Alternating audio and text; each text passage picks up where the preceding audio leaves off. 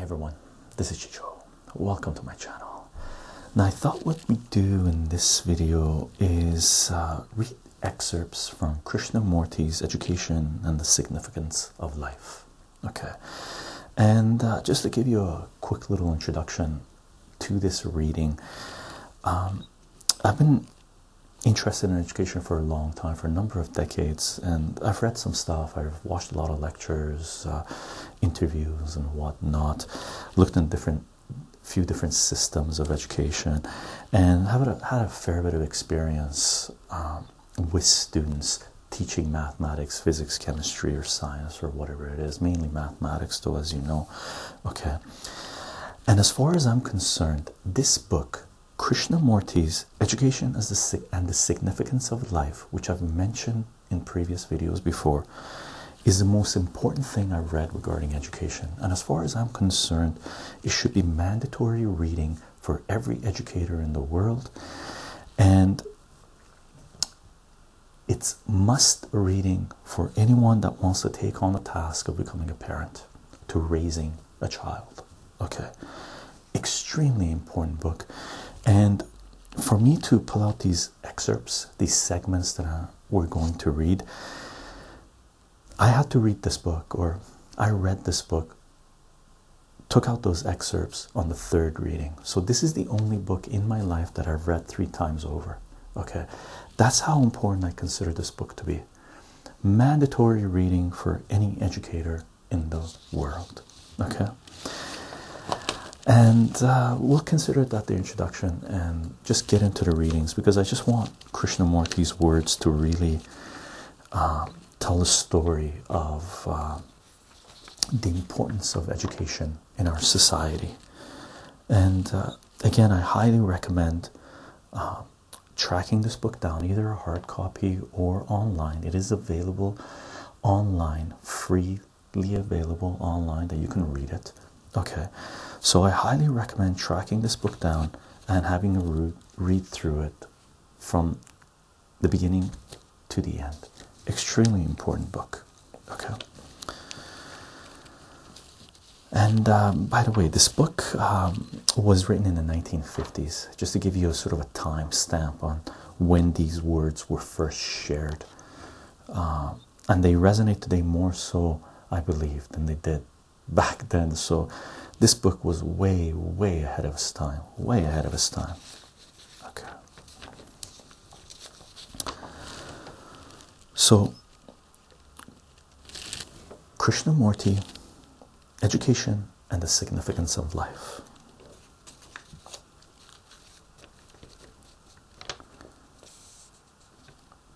Segment from chapter 1, Education and the Significance of Life. When one travels around the world, one notices that what an extraordinary degree human nature is the same, whether in India or America, in Europe or Australia.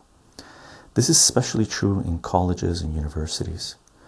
We are turning out, as if through a mold, a type of human being whose chief interest is to find security, to become somebody important, or to have a good time with as little thought as possible.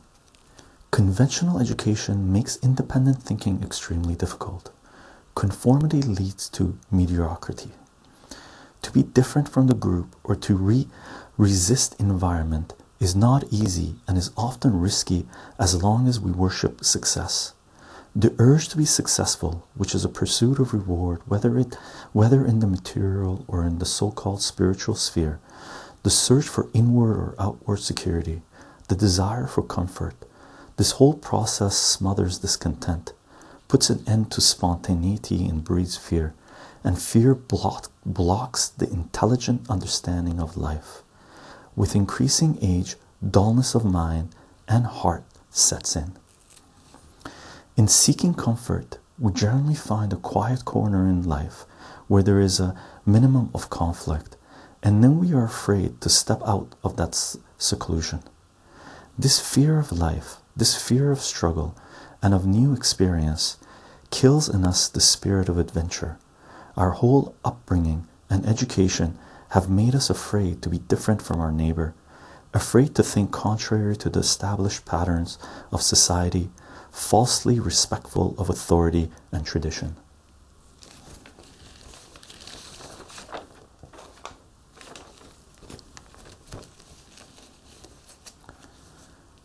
Chapter 2. The right kind of education. The ignorant man is not the unlearned, but he who does not know himself, and the learned man is stupid when he relies on books, on knowledge, and on authority to give him understanding. Understanding only comes through self-knowledge, which is awareness of one's total psychological process. Thus, education, in the true sense, in the understanding of oneself, for it is within each of us that the whole of existence is gathered. What we now call education is a matter of accumulating information and knowledge from books, which anyone can do who can read. Such education offers a subtle form of escape from ourselves and, like all escapes, is inevitably creates increasing misery. Conflict and confusion result from our own wrong relationship with people, things, and ideas, and until we understand that relationship and alter it, mere learning, the gathering of facts, and the acquiring of various skills can only lead us to engulfing chaos and destruction. As society is now organized, we send our children to school to learn some technique by which they can eventually earn a livelihood. We want to make the child first and foremost a specialist, hoping thus to give him a secure economic position. But does the cultivation of a technique enable us to understand ourselves? While it is obviously necessary to know how to read and write, and to learn engineering or some other profession, will technique give us the capacity to understand life? Surely, technique is secondary, and if technique is the only thing we are striving for, we are obviously denying what is by far the greater part of life. Life is pain, joy, beauty, ugliness, love, and when we understand it as a whole, at every level, that understanding creates its own technique. But the contrary is not true. Technique can never bring about creative understanding. Present-day education is a complete failure because it has overemphasized technique. In overemphasizing technique, we destroy man. To cultivate capacity and efficiency without understanding life, without having a comprehensive perception of the ways of thought and desire, will only make us increasingly ruthless, which is to engender wars and jeopardize our physical security. The exclusive cultivation of technique has produced scientists, mathematicians, bridge builders, space conquerors, but do they understand the total process of life? Can any specialist experience life as a whole? Only when he ceases to be a specialist. Technical progress does solve certain kinds of problems for some people at one level, but it introduces wider and deeper issues too.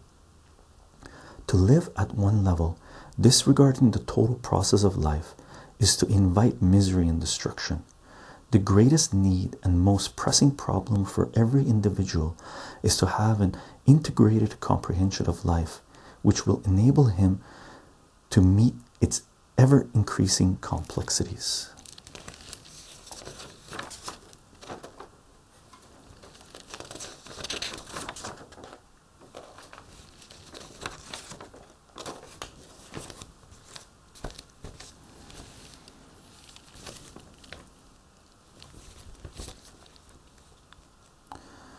For political and industrial reasons, discipline has become an important factor in the present social structure, and it is because of our desire to be psychologically secure that we accept and practice various forms of discipline. Discipline guarantees a result, and to us the end is more important than the means, but the means determine the end.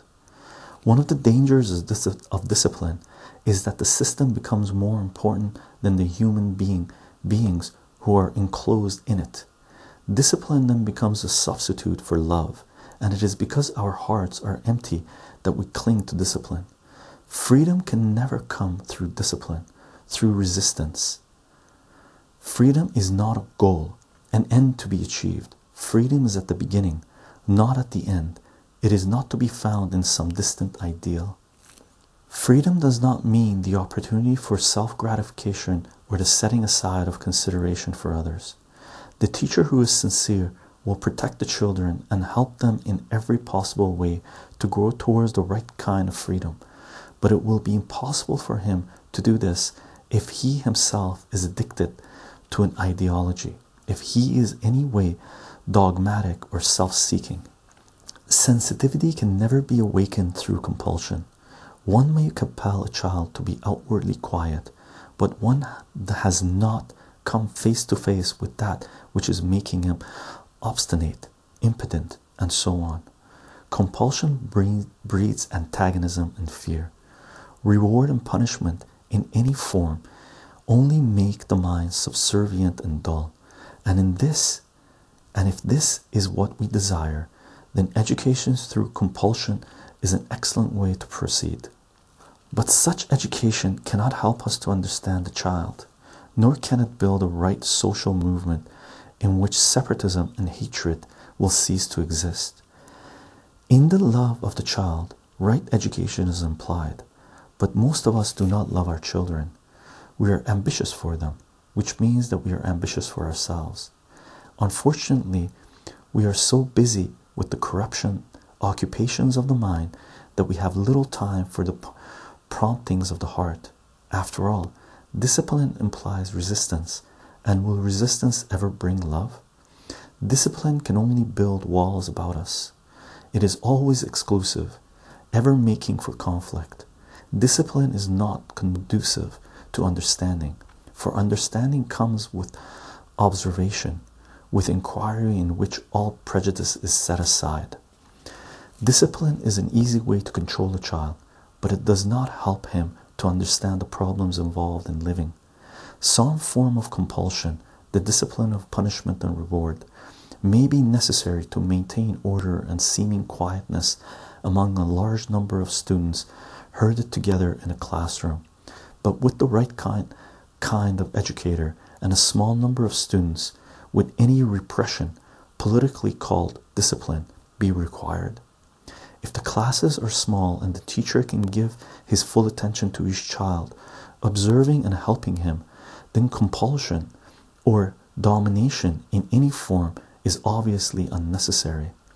If in such a group a student persists in disorderliness or is unreasonably mischievous, the educator must inquire into the cause of his misbehavior, which may be wrong diet, lack of rest, family wrangles, or some hidden fear. Implicit in right education is the cultivation of freedom and intelligence, which is not possible if there is any form of compulsion with its fears. After all, the concern of the educator is to help the student to understand the complexities of his whole being. To require him to suppress one part of his nature for the benefit of some other part is to create in him an endless conflict which results in social antagonism. It is intelligence that brings order, not discipline.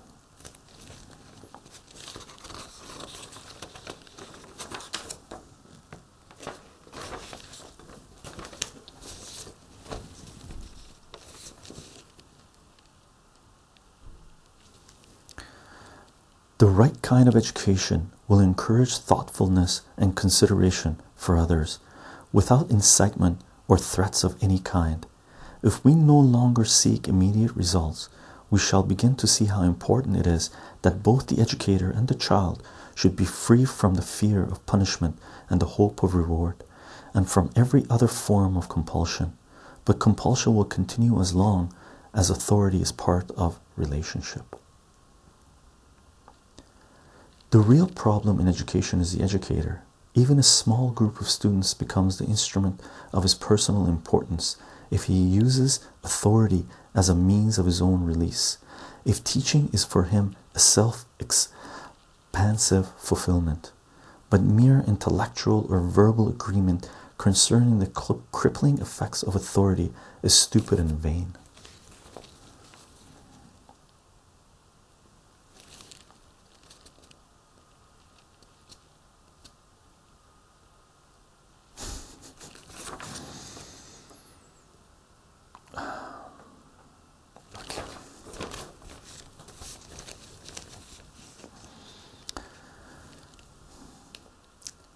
Past generations, with their ambitions, traditions, and ideals, have brought misery and destruction to the world. Perhaps the coming generations, with the right kind of education, can put an end to this chaos and build a happier social order. If those who are young have the spirit of inquiry, if they are constantly searching out the truth of all things, political and religious, personal and environmental, then youth will have great significance and there is hope for a better world.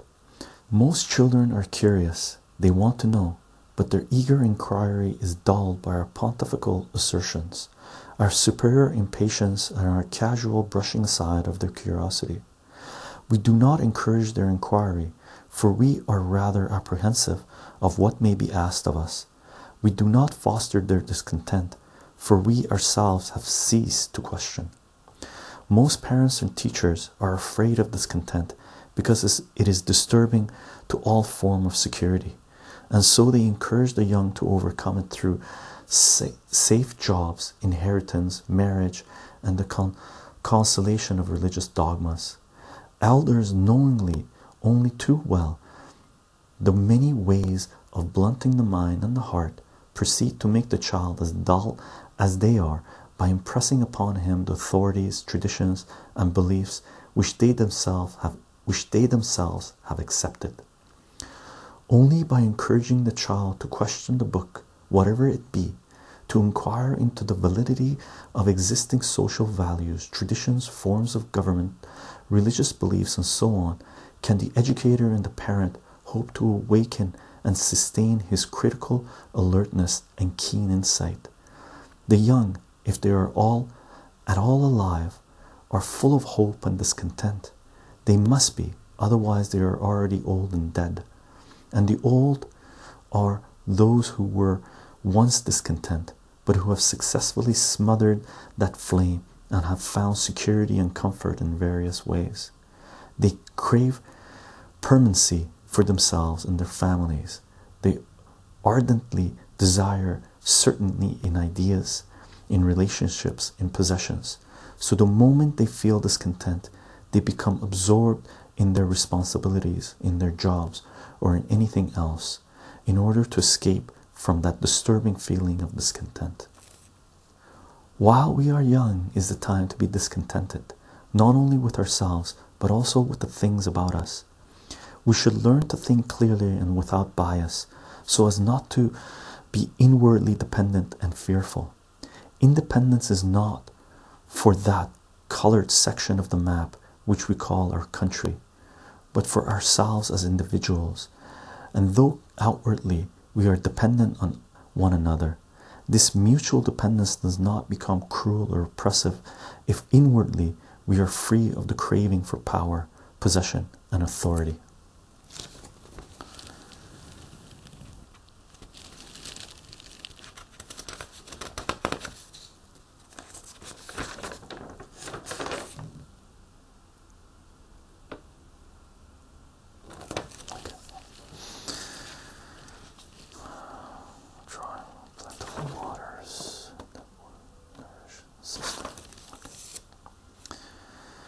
There is no essential difference between the old and the young, for both are slaves to their own desires and gratifications. Maturity is not a matter of age, it comes with understanding. The ardent spirit of inquiry is perhaps easier for the young, because those who are older have been battered about by life.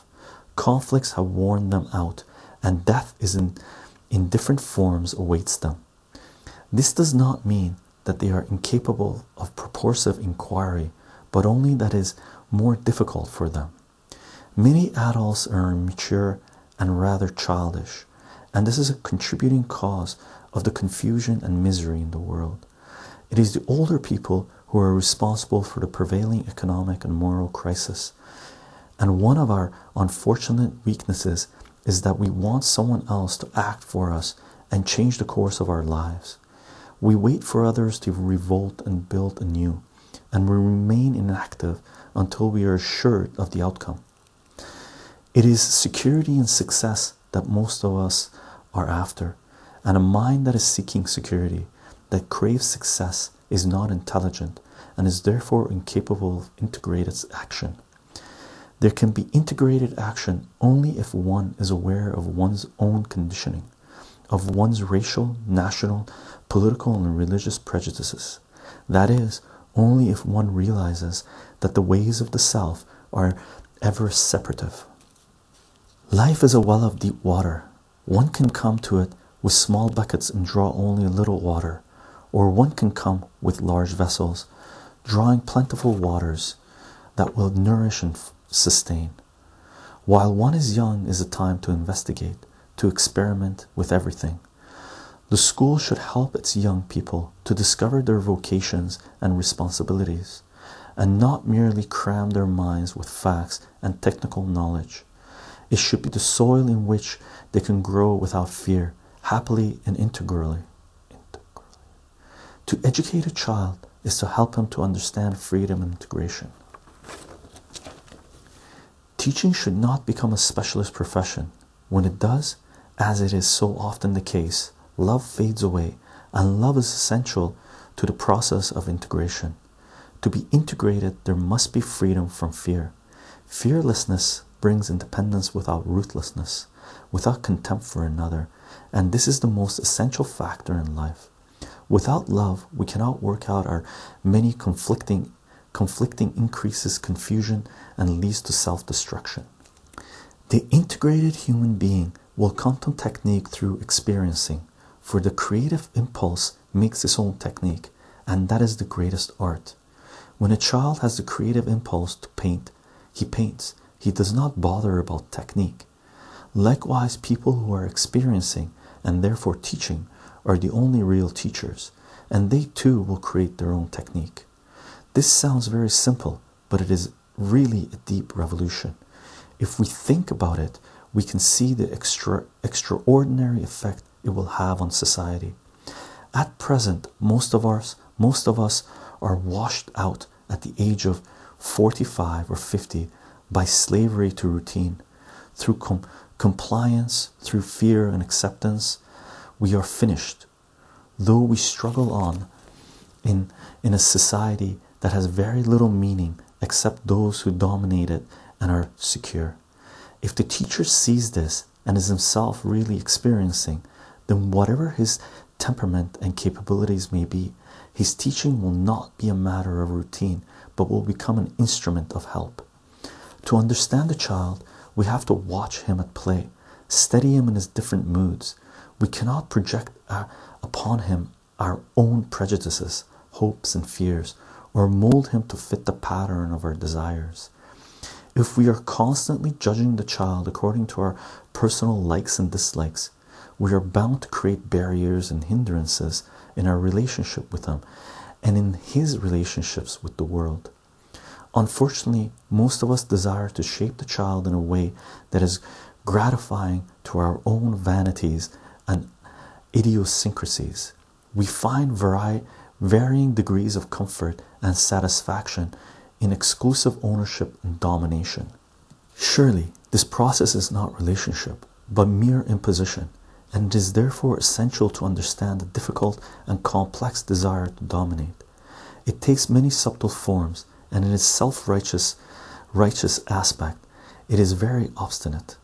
The desire to serve with the unconscious longing to dominate is difficult to understand. Can there be love where there is possessiveness? Can we be in communion with those who we seek to control? To dominate is to use another for self-gratification, and where there is the use of another, there is no love.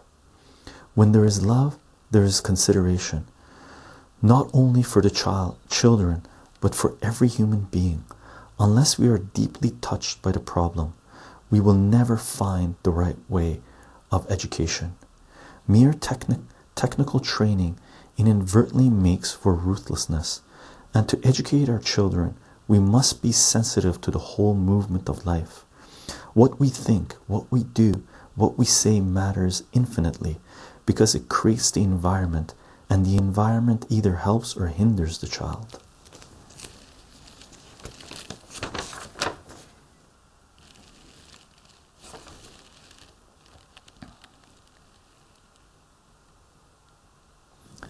The present educational and social structure does not help the individual towards freedom and integration, and if the parents are at all in earnest and desire that the child shall grow to his fullest integral capacity, they must begin to alter the influence of the home and set about creating schools with the right kind of educators. The influence of the home and that of the school must not be in any way contradictory, so both parent and teachers must re-educate themselves. The contradiction which so often exists between the private life of the individual and his life as a member of the group creates an endless battle within himself and in his relationships. This conflict is encouraged and sustained through the wrong kind of education, and both governments and organized religions add to the confusion by their contradictory doctrines. The child is divided within himself from the very start, which results in personal and social disaster. If those of us who love our children and see the urgency of this problem will set our minds and hearts to it, then, however few we may be, through right education and an intelligent home environment, we can help to bring about integrated human beings. But if we, like so many others, we fill our hearts with the cunning things of the mind, then we shall continue to see our children destroyed in wars, in famines, and by our own psychological conflicts. Right education comes with the transformation of ourselves. We must re-educate ourselves not to kill one another for any cause, however righteous, for any ideology, however promising it may appear to be for the future happiness of the world.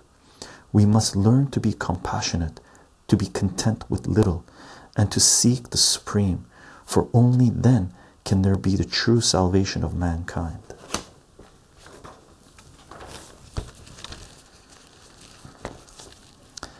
Chapter 3: Intellect, Authority, and Intelligence.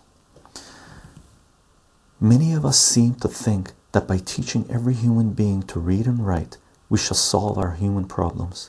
But this idea has proved to be false. The so-called educated are not peaceful, loving, integrated people, and they too are responsible for the confusion and misery of the world. The right kind of education means the awakening of intelligence, the fostering of integrated life, and only such education can create a new culture and a peaceful world. But to bring about this new kind of education, we must make a fresh start on an entirely different basis. With the world falling into ruin about us, we discuss theories and vain political questions and play with superficial reforms.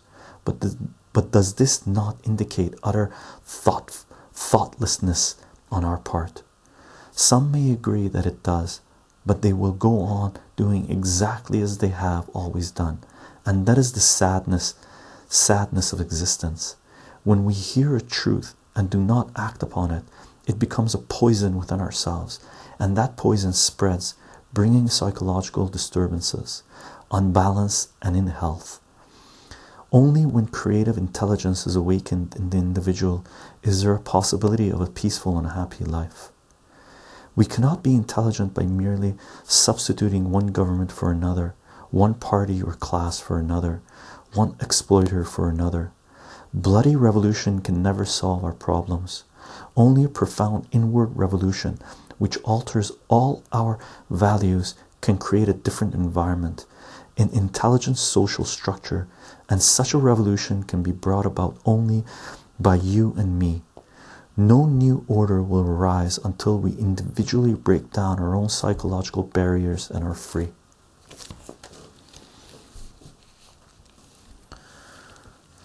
Individual enlightenment does affect large groups of people, but only if one is not eager for results.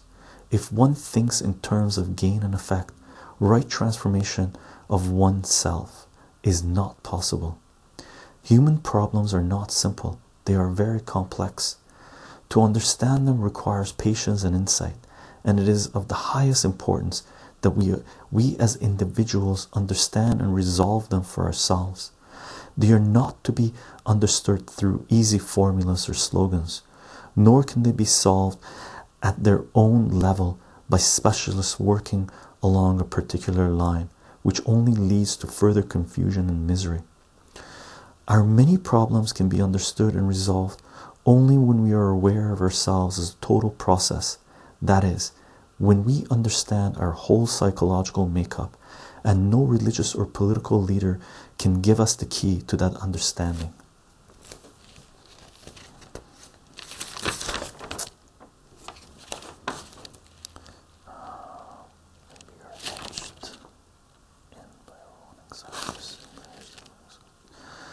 Modern education is making us into thoughtless entities. It does very little towards helping us to find our individual vocation. We pass certain examinations and then, with luck, we get a job, which often means endless routine for the rest of our life. We may dislike our job, but we are forced to continue with it because we have no other means of livelihood. We may want to do something entirely different, but commitments and responsibilities hold us down, and we are hedged in our own anxieties and fears. Being frustrated, we seek escape through sex, drink, politics, or fanciful religions. When our ambitions are thwarted, we give undue importance to that which should be normal, and we develop a psychological twist. Until we have a comprehensive understanding of our life and love, of our political, religious, and social desires, with their demands and hindrances, we shall have ever increasing problems in our relationships, leading us to misery and destruction. Ignorance is lack of knowledge of the ways of the self, and this ignorance cannot be dissipated by superficial activities and reforms. It can be dissipated only by one's constant awareness of the movement and responses of the self in all its relationships. What we must realize is that we are not only conditioned by environment, but that we are the environment. We are not something apart from it. Our thoughts and responses are conditioned by the values which society, of which we are a part, has imposed upon us.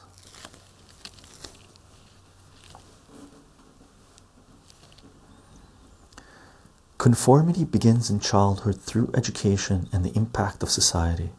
The desire to imitate is a very strong factor in our life, not only at the superficial levels, but also profoundly. We have hardly any independent thoughts and feelings. When they do occur, they are mere reactions and are therefore not free from the established pattern, for there is no freedom in reaction. Philosophy and religion laid down certain methods whereby we can come to the realization of truth or God, yet merely to follow a method is to remain thoughtless and unintegrated, however beneficial the method may seem to be in our daily social life. The urge to conform, which is the desire for security, breeds fear and brings to the fore the political and religious authorities, the leaders and heroes who encourage subservience and by whom we are subtly or grossly dominated.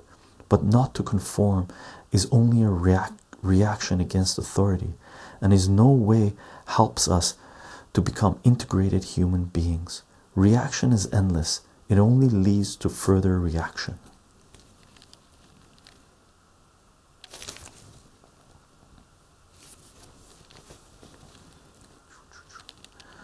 By conforming, we become mediocre imitators, cogs in a cruel social machine. It is what we think that matters, not what others want us to think. When we conform to tradition, we soon become mere copies of what we should be. This imitation of what we should be breeds fear, and fear kills creative thinking. Fear dulls the mind and heart so that we are not alert to the whole significance of life.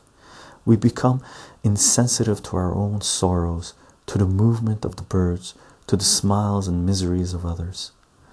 Conscious and unconscious fear has many different causes, and it needs alert watchfulness to be rid of them all. Fear cannot be eliminated through discipline, sublimation, or through any other act of will. Its causes have to be searched out and understood. This needs patience and awareness in which there is no judgment of any kind.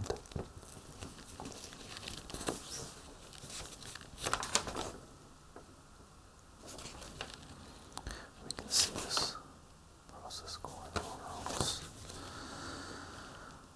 We hope to achieve freedom through conformity, but are not the means as important as the end?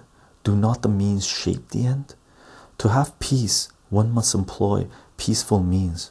For if the means are violent, how can the end be peaceful? If the end is freedom, then the beginning must be free. For the end and the beginning are one. There can be self-knowledge and intelligence only when there is freedom at the very onset, and freedom is denied by the acceptance of authority. We worship authority in various forms: knowledge, success, power, and so on. We exert authority on the young, and at the same time we are afraid of superior authority.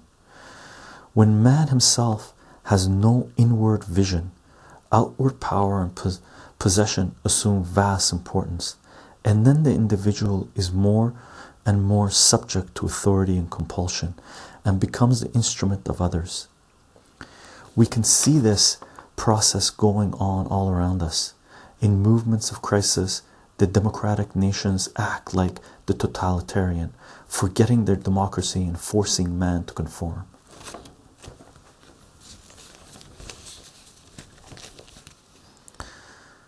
We are all human beings, whatever name we may call ourselves, and suffering is our lot.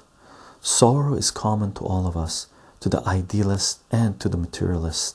Idealism is an escape from what is, and materialism is another way of denying the measureless depths of the present. But the idealist and the materialist have their own ways of avoiding the complex problems of suffering. Both are consumed by their own cravings, ambitions, and conflicts, and their ways of life are not conducive to tranquility. They are both responsible for the confusion and misery of the world.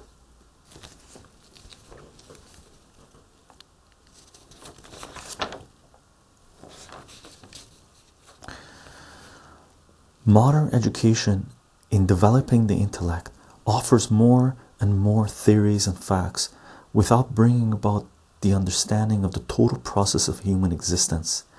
We are highly intellectual. We have developed cunning minds and are caught up in explanations. The intellect is satisfied with theories and explanations, but intelligence is not, and for the understanding of the total process of existence, there must be an integration of the mind and heart in action. Intelligence is not separate from love. For most of us, to accomplish this inward revolution is extremely arduous. We know how to meditate, how to play the piano, how to write, but we have no knowledge of the meditator, the prayer, the writer. We are not creators, for we have filled our hearts and minds with knowledge, information, and arrogance. We are full of quotations from what others have thought or said, but experiencing comes first, not the way of experiencing. There must be love before there can be the expression of love. It is clear then that merely to cultivate the intellect, which is to develop capacity or knowledge, does not result in intelligence. There is a distinction between intellect and intelligence.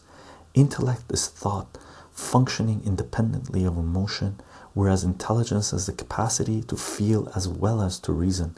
And until we approach life with intelligence instead of intellect alone, or with emotion alone, no political or educational system in the world can save us from the toils of chaos and destruction. Knowledge is not compatible with intelligence. Knowledge is not wisdom. Wisdom is not marketable. It is not a merchandise that can be bought with the price of learning or discipline. Wisdom cannot be found in books. It cannot be accumulated, memorized, or stored up. Wisdom comes with the abnegation of the self.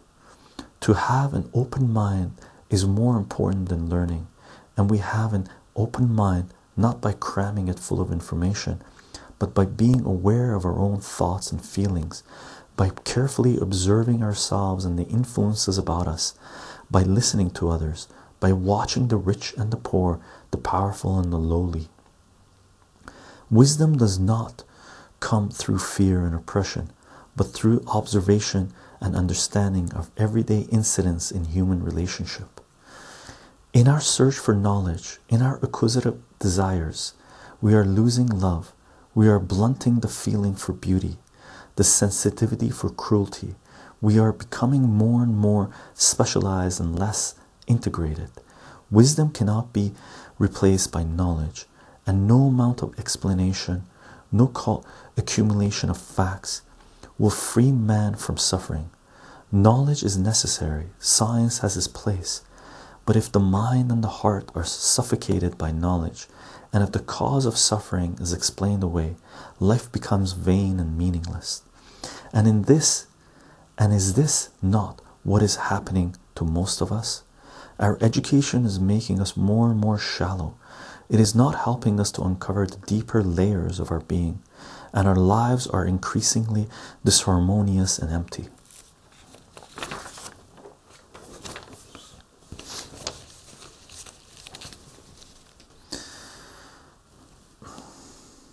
Only love and right thinking will bring about true revolution, and revolution within ourselves. But how are we to have love? Not through the pursuit of the ideal of love, but only when there is no hatred and there is no greed, when the sense of self, which is the cause of antagonism, comes to an end. A man who is caught up in the pursuit of exploitation, of greed, of envy, can never love. Without love and right thinking, oppression and cruelty will ever be on the increase. The problem of man's antagonism to man can be solved not by pursuing the ideal of peace, but by understanding the causes of war which lie in our attitudes towards life, towards our fellow beings. And this understanding can come about only through the right kind of education. Without a change of heart, without goodwill, without the inward transformation which is born of self-awareness, there can be no peace, no happiness for man. Chapter 4: Education and World Peace. Another cause of the present chaos is dependence on authority, on leaders, whether in daily life, in the small school, or in the university. Leaders and their authority are deteriorating factors in any culture. When we follow another, there is no understanding, but only fear and conformity, eventually leading to the cruelty of the totalitarian state and the dogmatism of organized religion. To rely on governments, to look for organizations and authorities for that peace which must begin with the understanding of ourselves, is to create further and still greater conflict, and there can be no lasting happiness as long as we accept a social order in which there is endless strife and antagonism between man and man. If we want to change existing conditions, we must first transform ourselves, which means that we must become aware of our actions, thoughts, and feelings in everyday life. But we do not really want peace. We do not want to put an end to exploitation. We will not allow our greed to be interfered with, or the foundations of our present social structure to be altered. We want things to continue as they are, with only superficial modifications, and so the powerful and the cunning inevitably rule our lives. Peace is not achieved through any ideology. It does not depend on legislation. It comes only when we as individuals begin to understand our psychological process. If we avoid the responsibility of acting individually and wait for some new system to establish peace, we shall merely become the slaves of that system. When governments, dictators, big business, and the clerically powerful begin to see that this increasing antagonism between men only leads to indiscriminate destruction and is therefore no longer profitable, they may force us through legislation and other means of compulsion to suppress our personal cravings and ambitions and to cooperate for the well-being of mankind. Just as we are now educated and encouraged to be competitive and ruthless, so then we shall be compelled to respect one another and to work for the world as a whole. And even though we may all be well fed, clothed, and shelters, we shall not be free of our conflicts and antagonism, which will merely have shifted to another plane, where they will be still more diabolical and devastating. The only moral or righteous action is voluntary, and understanding alone can bring peace and happiness to man.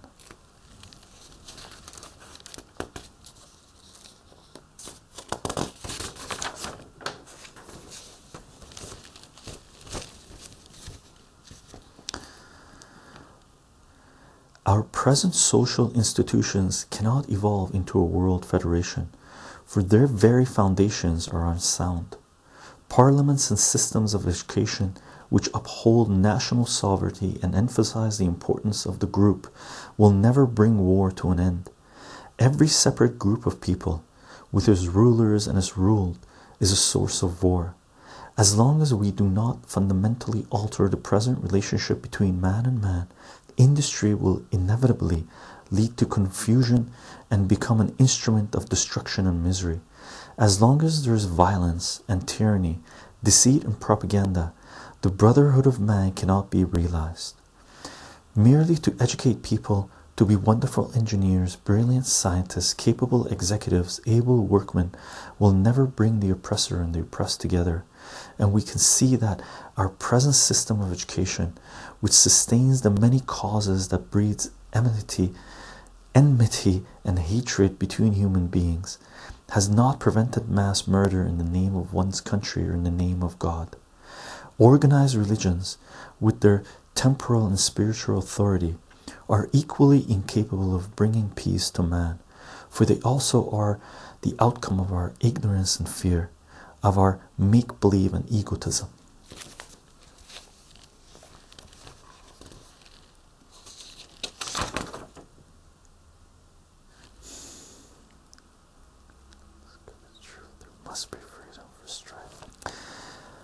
One of the chief causes of hatred and strife is the belief that particular class or race is superior to another. The child is neither class nor race conscious. It is the home or school environment, or both, which makes him feel separative. In himself, he does not care whether his playmate is a Negro or a Jew, a Bahman or a non-Bahman. But the influence of the whole social structure is continually impinging on his mind, affecting and shaping it. Here again, the problem is not with the child, but with the adults, who have created a senseless environment of separatism and false values. What real basis is there for differentiating between human beings? Our bodies may be different in structure and color. Our faces may be dissimilar, but inside the skin we are very much alike: proud, ambitious, envious, violent, sexual, power-seeking, and so on. Remove the label and we are very naked, but we do not want to face our nakedness, and so we insist on the label, which indicates how immature, how really infantile we are. To enable the child to grow up free from prejudice, one has to first break down all prejudice within oneself and then in one's environment, which means breaking down the structure of this thoughtless society which we have created. At home, we may tell the child how absurd it is to be conscious of one's class or race, and he will probably agree with us. But when he goes to school and plays with other children, he becomes contaminated with the separative spirit. Or it may be the other way around. The home may be traditional, narrow, and the school's influence may be broader. In either case, there's constant battle between the home and the school environment, and the child is caught between the two. To raise a child sanely, to help him to be perceptive so that he sees through these stupid prejudices, we have to be in close relationship with him. We have to talk things over and let him listen to intelligent conversation. We have to encourage the spirit of inquiry and discontent which is already in him, thereby helping him to discover for himself what is true and what is false. It is constant inquiry, true dissatisfaction that brings creative intelligence, but to keep inquiry and discontent awake is extremely arduous, and most people do not want their children to have this kind of intelligence, for it is very uncomfortable to live with someone who is constantly questioning accepted values. All of us are discontented when we are young, but unfortunately our discontent soon fades away, smothered by our imitative tendencies and our worship of authority. As we grow older, we begin to crystallize, to be satisfied and apprehensive. We become executives, priests, bank clerks, factory managers, technicians, and slow decay sets in. Because we desire to maintain our positions, we support the destructive society which has placed us there and given us some measure of security. Government control of education is a calamity. There is no hope of peace and order in the world as long as education is the handmaid of the state or of organized religion. Yet more and more governments are taking charge of the children and their future, and if it is not the government, then it is the religious organizations which seek to control education.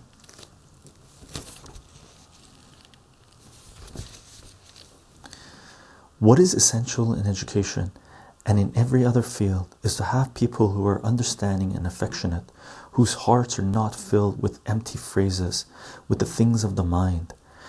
If life is meant to be lived happily, with thought, with ourselves, and if we wish to build a truly enlightened society, we must have educators who understand the ways of integration and who are therefore capable of imparting that understanding to the child. Such educators would be a danger to the present structure of society, but we do not really want to build an enlightened society, and any teacher who, perceiving the full implications of peace, begin to point out the true significance of nationalism and the stupidity of war would soon lose his position. Knowing this, most teachers compromise and thereby help to maintain the present system of exploitation and violence. Surely, to discover truth, there must be freedom from strife, both within ourselves and with our neighbors. When we are not in conflict with ourselves, we are not in conflict outwardly. It is the inward strife which, projected outwardly, becomes the conflict of the world. War is the spectacular and bloody projection of our everyday living. We participate in war out of our daily lives, and without transformation in ourselves, there are bound to be national and racial antagonism, the children quarreling over ideologies, the multiplication of soldiers, the saluting of flags, and all the many brutalities that go to create organized murder. Education throughout the world has failed. It has produced mounting destruction and misery. Governments are training the young to be the efficient soldiers and technicians they need. Regimentation and prejudice are being cultivated and enforced. Taking these facts into consideration, we have to inquire into the meaning of existence and the significance and purpose of our lives.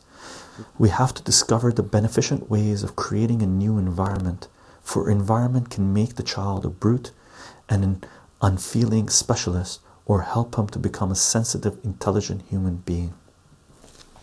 We want to be rich, and the richer we get, the more ruthless we become, even though we may contribute large sums to charity and education. Having robbed the victim, we return to him a little of the spoils, and this we call philanthropy. I do not think we realize what catastrophes we are preparing. Most of us live each day as rapidly and thoughtlessly as possible, and leave to the governments, to the cunning politicians, the direction of our lives. All sovereign governments must prepare for war, and one's own government is no exception. To make its citizens efficient for war, to prepare them to perform their duties effectively, the government must obviously control and dominate them. They must be educated to act as machines, to be ruthlessly efficient. If the purpose and end of life is to destroy or to be destroyed, then education must encourage ruthlessness, and I am not at all sure that that is not what we inwardly desire, for ruthlessness goes with the worship of success. The sovereign state does not want its citizens to be free, to think for themselves, and it controls them through propaganda, through distorted historical interpretations, and so on. That is why education is becoming more and more a means of teaching what to think and not how to think. If we were to think independently of a prevailing political system, we would be dangerous. Free institutions might turn out pacifists or people who think contrary to the existing regime.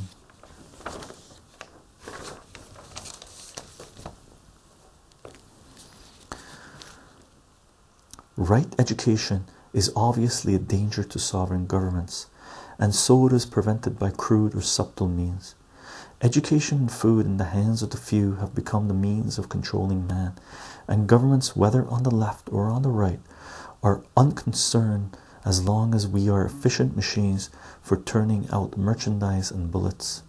Now, the fact that this is happening the world over means that we, who are the citizens and educators, and who are responsible for the existing governments, do not fundamentally care whether there is freedom or slavery, peace or war, well-being or misery for man. We want a little reform here and there, but most of us are afraid to tear down the present society and build a completely new structure, for this would require a radical transformation of ourselves. On the other hand, there are those who seek to bring about a violent revolution. Having helped to build the existing social order with all its conflicts, confusions, and misery, they now desire to organize a perfect society. But can any of us organize a perfect society when it is we who have brought into being the present one? To believe that peace can be achieved through violence is to sacrifice the present for a future ideal, and this seeking of a right end through wrong means is one of the causes of the present disaster. If we are to change radically our present human relationship, which has brought untold misery to the world, our only and immediate task is to transform ourselves through self-knowledge. So we come to the central point, which is oneself, but we dodge that point and shift the responsibility onto governments, religions, and ideologies. The government is what we are. Religions and ideologies are but a projection of ourselves, and until we change fundamentally, there can be neither right education nor a peaceful world. Outward security for all can come only when there is love and intelligence, and since we have created a world of conflict and misery in which outward security is rapidly becoming impossible for anyone, does it not indicate the utter futility of past and present education? As parents and teachers, it is our direct responsibility to break away from traditional thinking and not merely rely on the experts and their findings. Efficiency in technique has given us a certain capacity to earn money, and that is why most of us are satisfied with the present social structure. But the true educator is concerned only with right living, right education, and right means of livelihood. Chapter 5. The School. The right kind of education is concerned with individual freedom, which alone brings true cooperation with the whole, with the many. But this freedom is not achieved through the pursuit of one's own aggrandizement and success. Freedom comes with self-knowledge, when the mind goes above and beyond the hindrances it has created for itself through craving its own security. It is the function of education to help each individual to discover all these psychological hindrances, and not merely impose upon him new patterns of conduct, new codes of thought. Such impositions will never awaken intelligence, creative understanding, but will only further condition the individual. Surely this is what is happening throughout the world, and that is why our problems continue and multiply. It is only when we begin to understand the deep significance of human life that there can be true education. But to understand, the mind must intelligently free itself from the desire for inward which breeds fear and conformity. If we regard our children as personal property, if to us they are the continuance of our petty selves and the fulfillment of our ambitions, then we shall build an environment, a social structure in which there is no love, but only the pursuit of self-centered advantages. A school which is successful in the worldly sense is more often than not a failure as an educational center.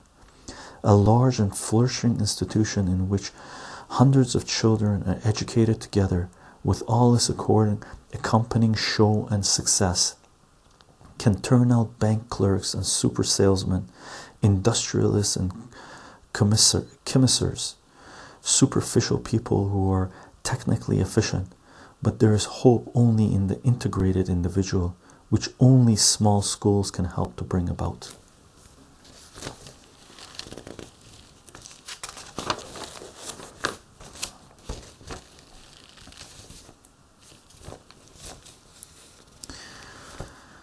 Right education will become universal if we begin with the immediate, if we are aware of ourselves and our relationship with our children, with our friends and neighbors, our own action in the world we live in the world of our family and friends, will have expanding influence and effect. By being fully aware of ourselves in all our relationships, we shall begin to discover those confusion and limitations within us and which we are now ignorant. And in being aware of them, we shall understand and so dissolve them.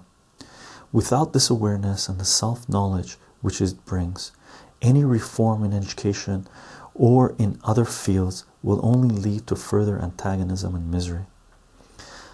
In building enormous institutions and employing teachers who depend on a system instead of being alert and observant in their relationship with the individual student, we merely encourage the accumulation of facts, the development of capacity, and the habit of thinking mechanically according to a pattern.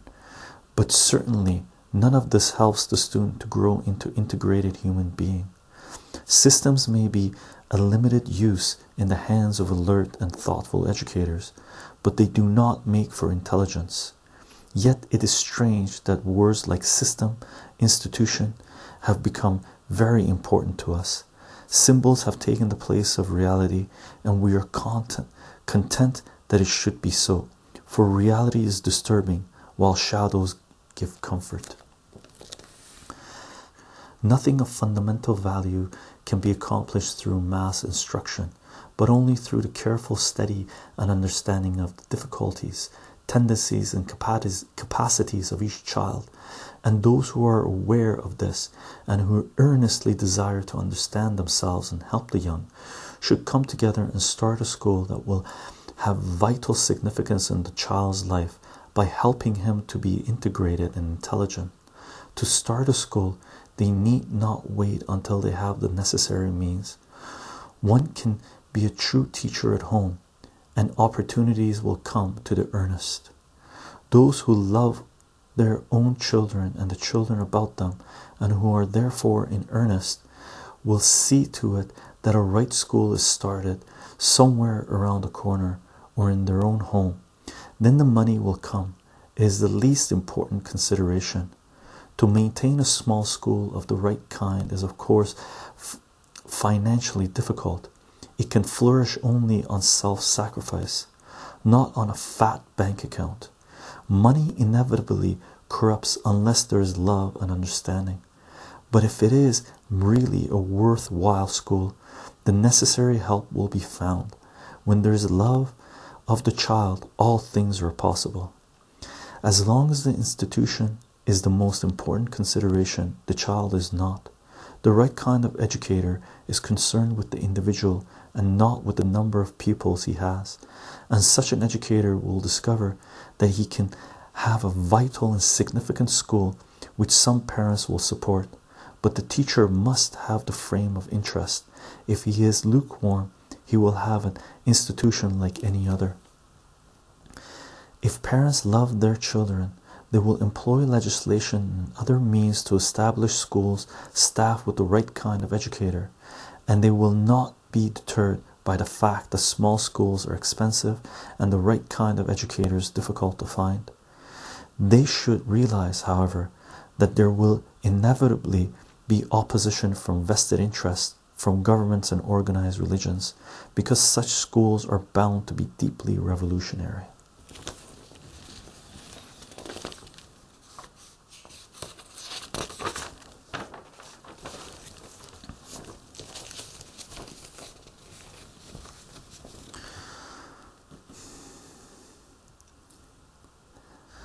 Self-government in the school is a preparation for self-government in later life. If while he is at school, the child learns to be considerate, impersonal, and intelligent in any discussion pertaining to his daily problems, when he is older he will be able to meet effectively and dispassionately the greater and more complex trials of life. The school should encourage the children to understand one another's difficulties and peculiarities, modes and tempers, for then as they grow up they will be more thoughtful and patient in their relationship with others. The same spirit of freedom and intelligence should be evident also in the child's studies. If he is to be creative and not merely an automaton, the student should not be encouraged to accept formulas and conclusions. Even in the study of science, one should reason with him, helping him to see the problem in his entirety and to use his own judgment. But what about guidance? Should there be no guidance whatsoever? The answer to this question depends on what is meant by guidance. If in their hearts the teacher have put away all fear and all desire for domination, then they can help the student towards creative understanding and freedom. But if there is a conscious or unconscious desire to guide him towards a particular goal, then obviously they are hindering his development. Guidance towards a particular objective, whether created by oneself or imposed by another, impels creativity. If the educator is concerned with the freedom of the individual and not with his own preconceptions, he will help the child to discover that freedom by encouraging him to understand his own environment, his own temperament, his religious and family background, with all the influences and effects they can possibly have on him. If there is love and freedom in the hearts of the teachers themselves, they will approach each student mindful of his needs and difficulties, and then they will not be mere automatons operating according to methods and formulas, but spontaneous human beings, ever alert and watchful.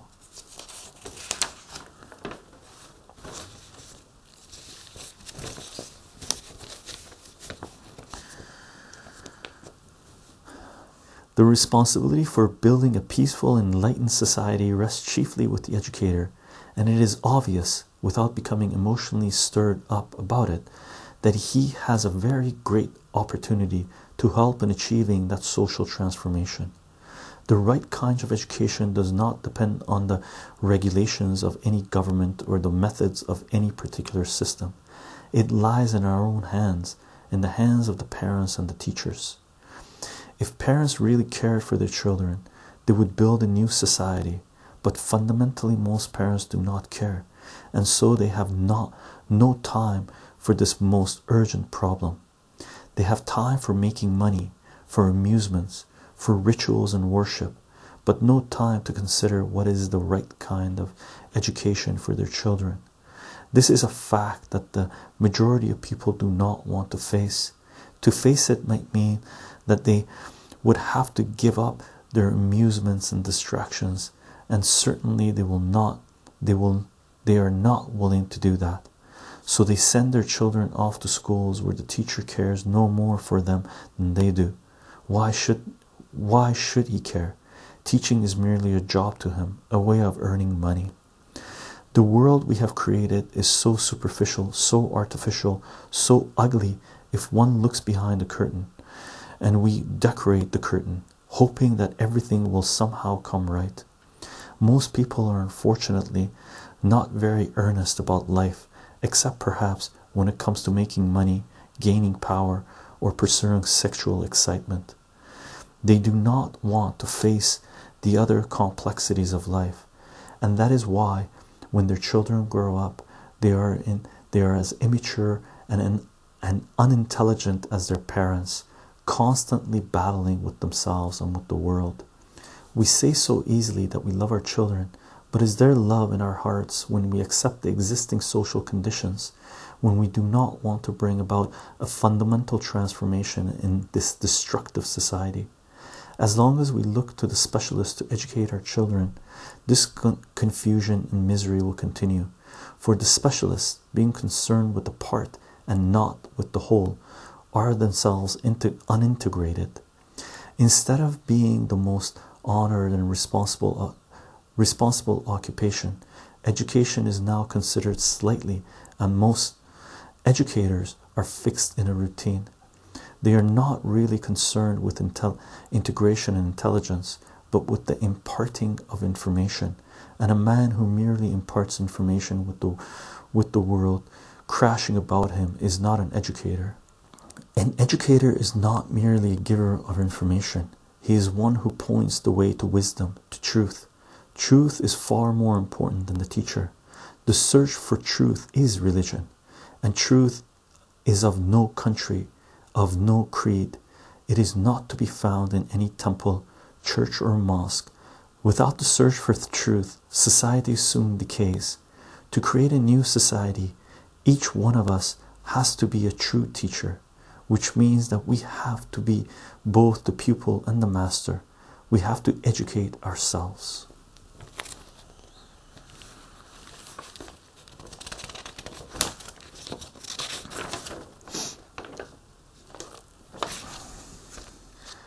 Chapter 6. Parents and Teachers. The right kind of education begins with the educator, who must understand himself and be free from established patterns of thought. For what he is, that he imparts. If he has not been rightly educated, what can he teach except the same mechanical knowledge on which he himself has been brought up? The problem, therefore, is not the child, but the parent and the teacher.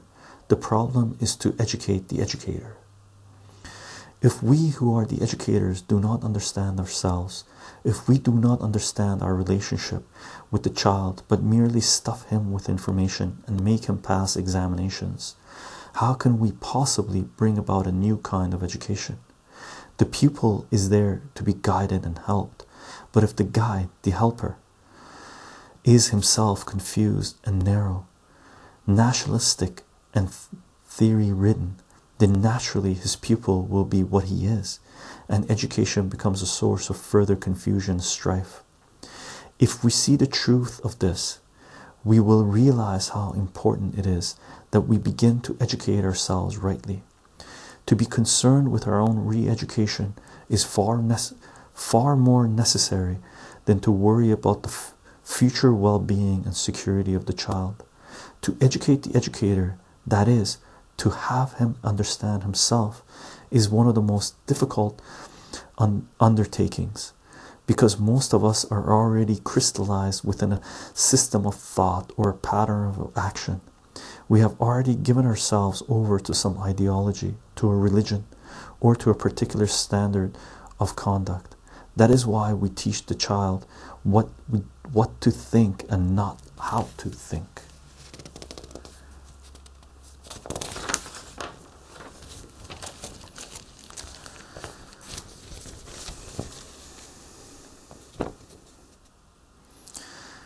Being absorbed in their own problems, many parents shift to the teacher the responsibility for well-being of their children, and then it is important that the educator help in the education of the parents as well. He must talk to them, explaining that the confused state of the world mirrors their own individual confusion. He must point out that scientific progress in itself cannot bring about a radical change in existing values. That technical training, which is now called education, has not given man freedom or made him any happier, and that to condition the student to accept the present environment is not conducive to intelligence. He must tell them what he is attempting to do for their child and how he is setting about it. He has to awaken the parents' confidence, not by assuming the authority of a specialist dealing with ignorant laymen, but by talking over with them the child's temperament, difficulties, aptitudes, and so on. If the teacher takes a real interest in the child as an individual, the parent will have confidence in him. In this process, the teacher is educating the parents as well as himself, while learning from them in return. Right education is a mutual task demanding patience, consideration, and affection. Enlightened teachers in an enlightened community could work out this problem and how to bring up children. The experiments along these lines should be made on a small scale by interested teachers and thoughtful parents.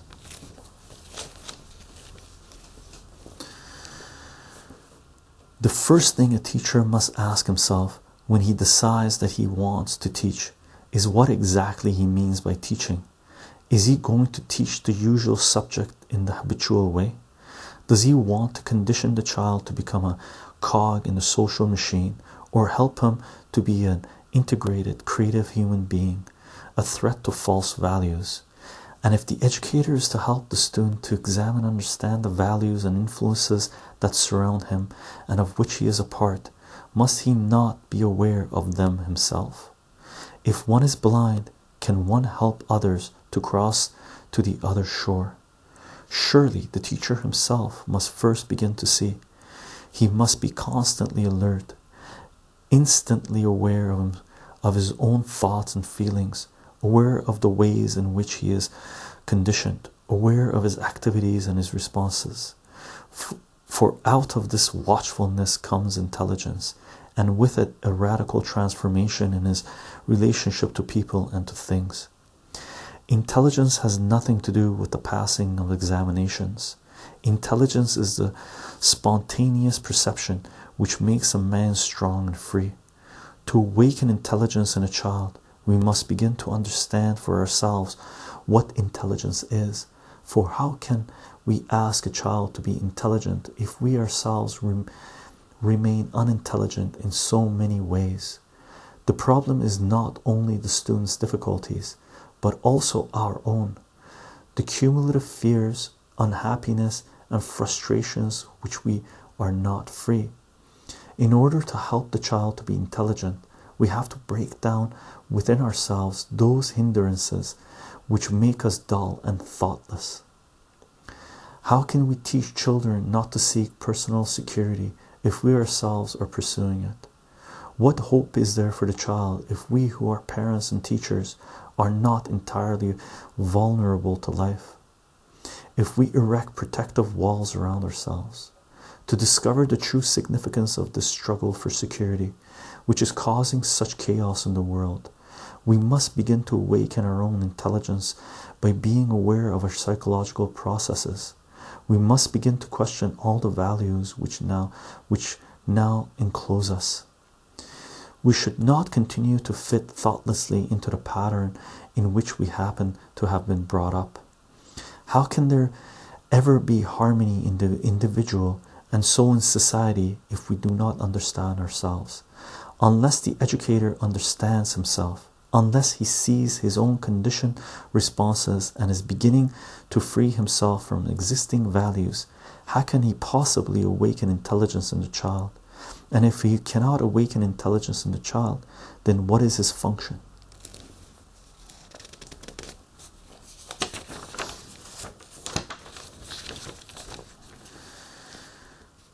If children are to be free from fear, whether of their parents, of their environment, or of God, the educator himself must have no fear. But that is the difficulty, to find teachers who are not themselves the prey of some kind of fear. Fear narrows down thought and limits initiative, And a teacher who is fearful obviously cannot convey the deep significance of being without fear. Like goodness, fear is contagious. If the educator himself is secretly afraid, he will pass that fear on to his students, although its contamination may not be immediately seen. Domination or compulsion of any kind is a direct hindrance to freedom and intelligence. The right kind of educator has no authority, no power in society. He is beyond the ethics and sanctions of society.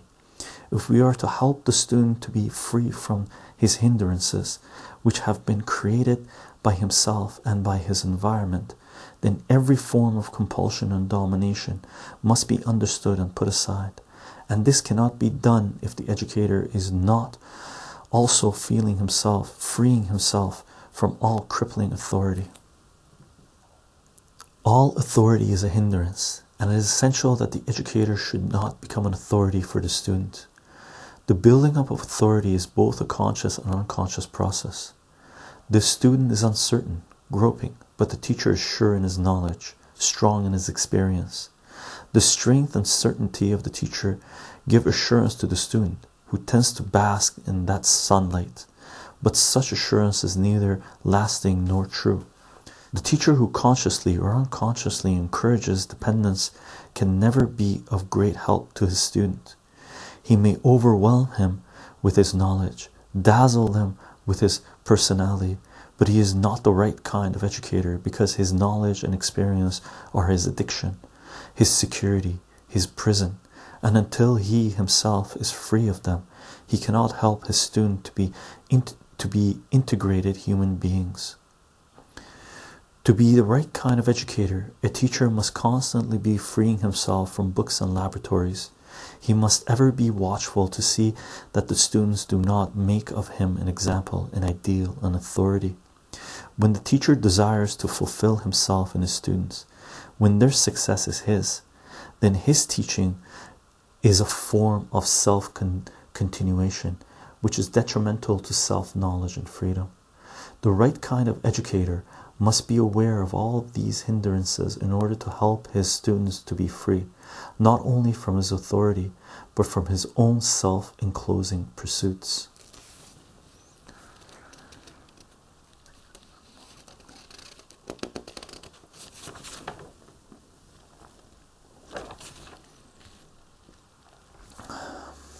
People who have no academic degrees often make the best teachers because they are willing to experiment. Not being specialists, they are interested in learning, in understanding life. For the true teacher, teaching is not a technique, it is his way of life. Like a great artist, he would rather starve than give up his creative work. Unless one has this burning desire to teach, one should not be a teacher. It is of the utmost importance that one discover for oneself whether one has this gift, and not merely drift into teaching because it is a means of livelihood. As long as teaching is only a profession, a means of livelihood, and not a dedicated vocation, there is bound to be a wide gap between the world and ourselves. Our home life and our work remain separate and distinct. As long as education is only a job like any other, conflict and enmity among individuals and among the various class levels of society are inevitable. There will be increasing competition, the ruthless pursuit of personal ambition, and the building up of national and racial divisions which create antagonism and endless wars. But if we have dedicated ourselves to be the right kind of educators, we do not create barriers between our home life and the life at school, for we are everywhere concerned with freedom and intelligence. We consider equally the children of the rich and of the poor, regarding each child as an individual with his particular temperament, hereditary ambition, and so on. We are concerned not with a class, not with the powerful or the weak, but with the freedom and integration of the individual. Repetition and habit encourage the mind to be sluggish. A shock is needed to awaken it, which we then call a problem. We try to solve this problem according to our well-worn explanations, justifications, and condemnations, all of which puts the mind back to sleep again. In this form of sluggishness, the mind is constantly being caught, and the right kind of educator not only puts an end to it within himself, but also helps his student to be aware of it.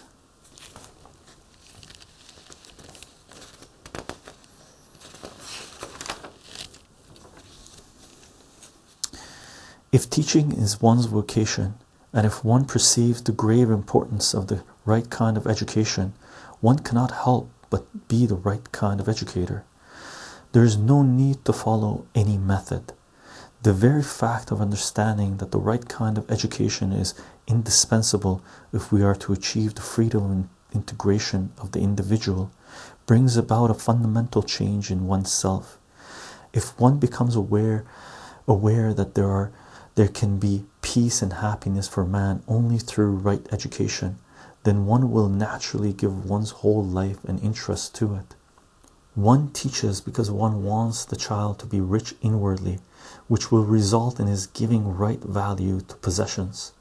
Without inner richness, worldly things become extravagantly important, leading to various forms of destruction and misery. One teaches to encourage the student to find his true vocation and to avoid those occupations that foster antagonism between man and man. One teaches to help the young towards self-knowledge, without which there can be no peace, no lasting happiness. One's teaching is not self-fulfillment, but self-abnegation. Without the right kind of teaching, illusion is taken for reality, and then the individual is ever in conflict with himself, and therefore there's conflict in his relationship with others, which is society.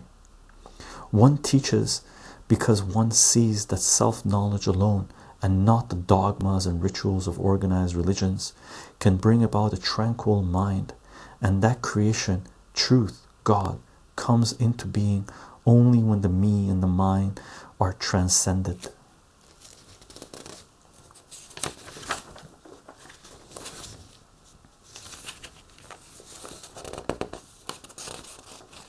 Chapter 7: Sex and Marriage. As long as there is no deep understanding of the whole process of desire, the institution of marriage as is now exists, whether in the East or in the West, cannot provide the answer to the sexual problem. Love is not induced by the singing of a contract, nor is it based on an exchange of gratification, nor on mutual security and comfort. All these things are of the mind, and that is why love occupies so small a space in our lives. Love is not of the mind. It is wholly independent of the thought, with its cunning calculations, its self-protective demands and reactions. When there is love, sex is never a problem. It is the lack of love that creates the problem.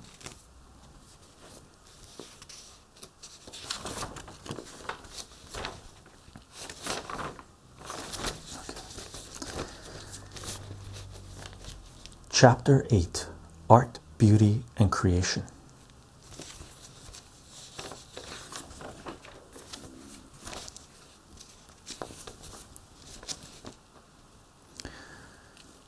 To sing, we must have a song in our hearts, but having lost the song, we pursue the singer. Without an intermediary, we feel lost, but we must be lost before we can discover anything. Discovery is the beginning of creativeness, and without creativeness, do what we may, there can be no peace or happiness for man. We think that we shall be able to live happily, creatively, if we learn a method, a technique, a style, but creative happiness comes only when there is inward richness. It can never be attained through any system. Self-improvement, which is another way of assuring the security of the me and the mind, is not creative, nor is it love of beauty. Creativeness comes into being when there is constant awareness of the ways of the mind and the hindrances it has built for itself. The freedom to create comes with self-knowledge, but self-knowledge is not a gift. One can be creative without having any particular talent. Creativeness is a state of being in which the conflicts and sorrows of the self are absent, a state in which the mind is not caught up in the demands and pursuits of desire.